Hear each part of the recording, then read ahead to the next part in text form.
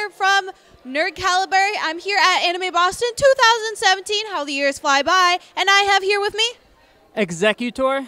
Yeah, now EXEGGUTOR, this looks amazing. I saw you from a distance and I had to run over here and grab you and just ask you, how did you make this?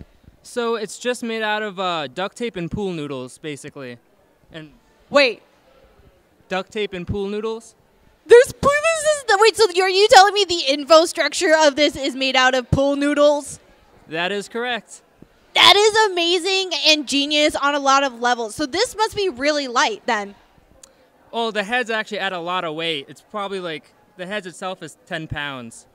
Oh, wow. So wait, so are the heads still made out of pool noodles or are they made out of something different? The heads are a balloon that I covered in duct tape, then popped, then filled with stuffing. That is so cool. This looks absolutely amazing. How long do you think it took you to make this?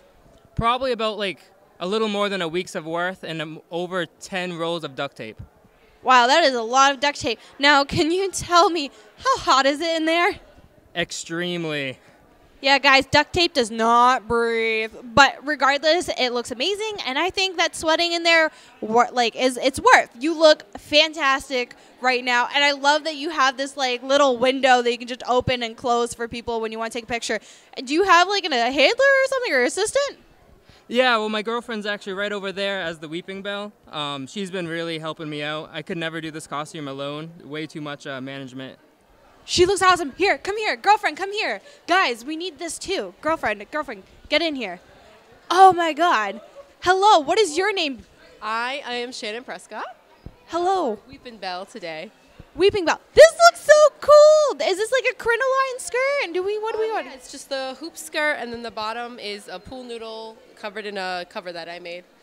This is so cool, guys. Anime Boston right now has just amazing cosplays here today. This is so creative. How did you guys think of like doing this as an idea?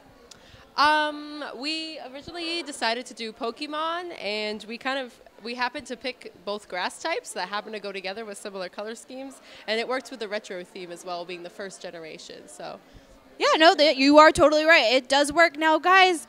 Now, oh my God, I'm just sorry. So are these your favorite Pokemon? I don't know. I probably wouldn't be my favorite Pokemon, but I'd like the design of it. It's definitely one of the prettiest, I think. You think it's prettiest? All right. And then what about you? What's your favorite Pokemon? My favorite Pokemon is Snorlax, but I just thought this idea would be a lot more fun. It is a lot of fun. All right, guys, thank you so much for taking your time out of the day. It is Dolly from Dollilicious Cosplay here with Nerd Caliber at Anime Boston 2017, and we are out.